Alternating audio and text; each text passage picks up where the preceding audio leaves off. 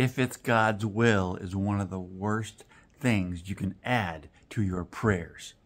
I'm telling you, it's the worst. You know why? Because if you know what Scripture says, Jesus said it himself. If you seen me, you seen the Father. Hello?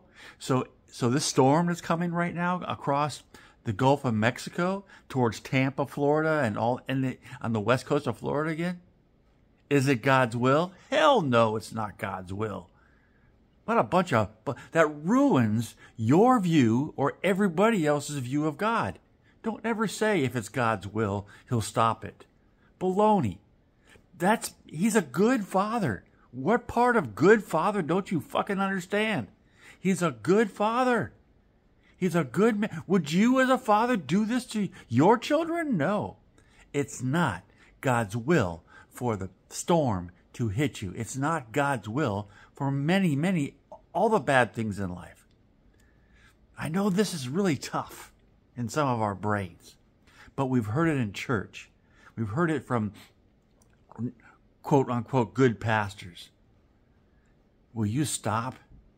Just sit down and ask yourself, would you do this as a good father or good mother to your children?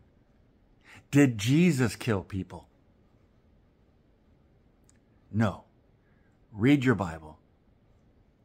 Come to your own conclusion if you want, but it will ruin your life if you come to the negative side of this. Have a great day.